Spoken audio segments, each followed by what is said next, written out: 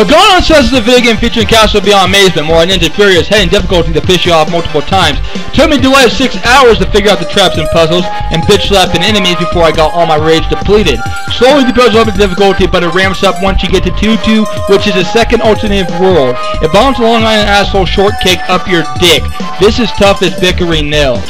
It's bright red with bombing hardness, one of the hardest Snes video games of all time. I'll say that in a flash regarding words. Tons of creativity and such a good time. The boss is what makes the game a precise solution to any hardcore gamer's mind. I give this game a 9.6/10, a good futuristic and chilled out fun good time. Extra benefits now? Sure. Love the Burrito Master.